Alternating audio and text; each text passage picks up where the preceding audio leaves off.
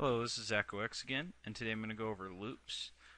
Parts of the loop I didn't go over. I went over four next statements. They're almost like loops. They do cycles through numbers. But so I'm going to be going over loops today, exit statements, and on air. Air meaning E-R-R-O-R. Not air is A-I-R, but anyways, let's start off with standard EXE. Hit OK. Go to view and then code. Let's make this bigger. Okay, we'll start off with the original option explicit. Should always have that near the top. Shows if you have any declares or not. In this case, we won't really need it.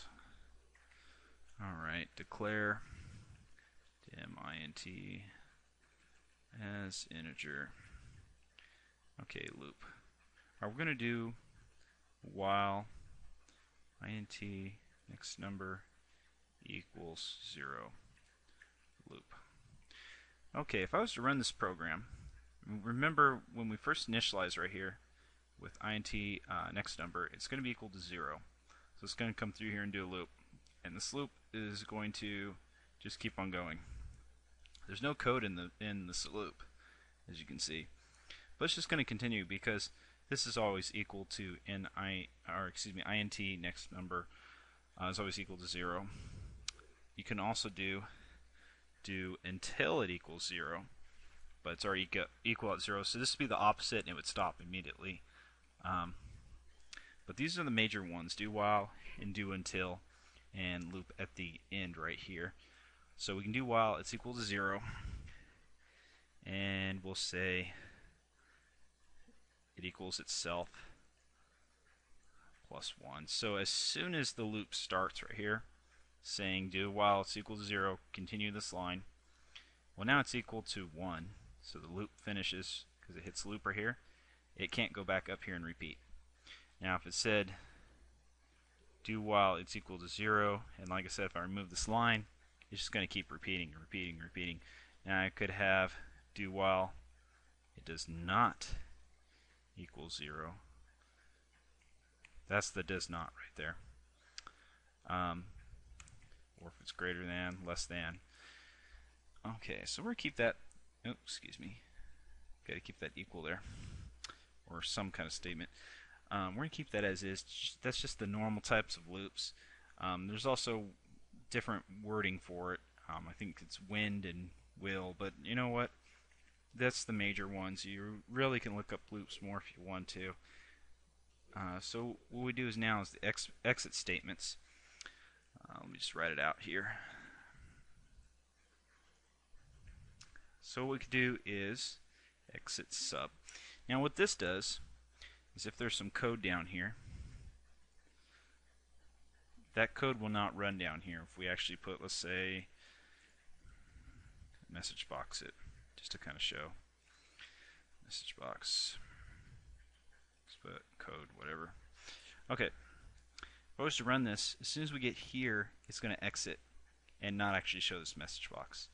Now this exit sub is saying for this sub, in sub. If this was a function, if you write your own function,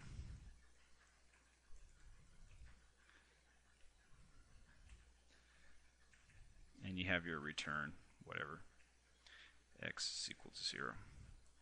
You could actually have exit function above that, and I believe you'd get your answer still 0 because x wasn't equal to anything, and initially it would be 0. I believe that's what happened. But let's say we set it equal to 1, and we did exit before that. Well, then we aren't going to get it's equal to 1. We could have some other code going on, and then have an exit function.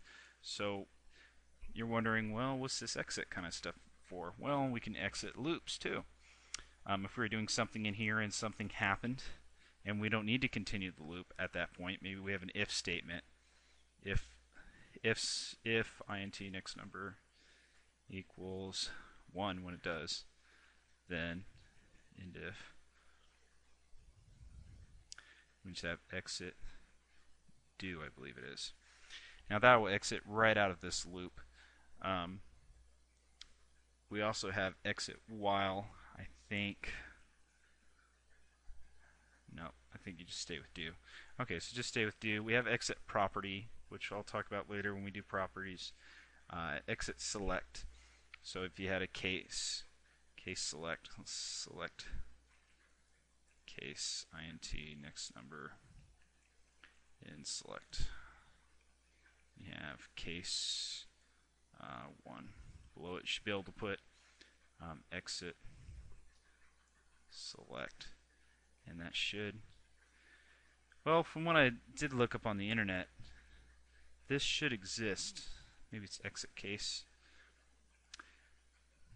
Doesn't really matter, to tell you the truth. I don't even know why, if that is even real off the webpage that I was looking at. You really don't need an exit case here because this is just an if statement. And what happens when you get to the exit, this case right here, it just picks whatever case answer. You have case else, like I think I explained that in a different video. You don't really need an exit because once you do that case, it exits already from it with the in select. So it doesn't make any sense why they posted that there. That's why I don't like to go off other websites and read stuff. Most of the time I just stick with what I know. So we'll go with on air now. Let's go ahead and erase all this junk. Start over.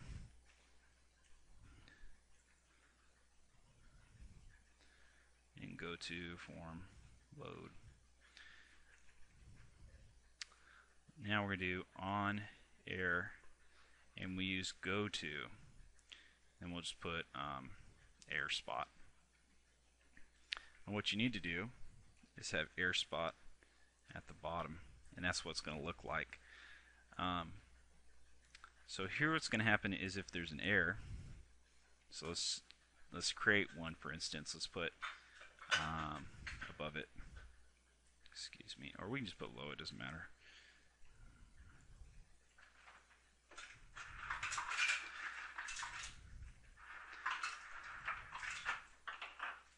I believe this will cause an error right here. Now, if it had an error, it's going to go down to this error spot immediately. So you could add code here. You can have error.clear to clear the error code, because maybe you don't need it, or error.description. Maybe you need to get description and print it out on screen with message box. There's some other stuff here, but those are the main two things. Now you can go to anything here, but at the bottom you need to have it. Now, if you didn't have the error and you don't want this code down here to go off, this is where the exit comes in. You'd have exits up. You have to have that above because as it gets down here, if there was an error, it still goes down.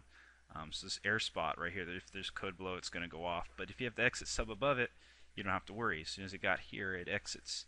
And you can see we did need an exit statement.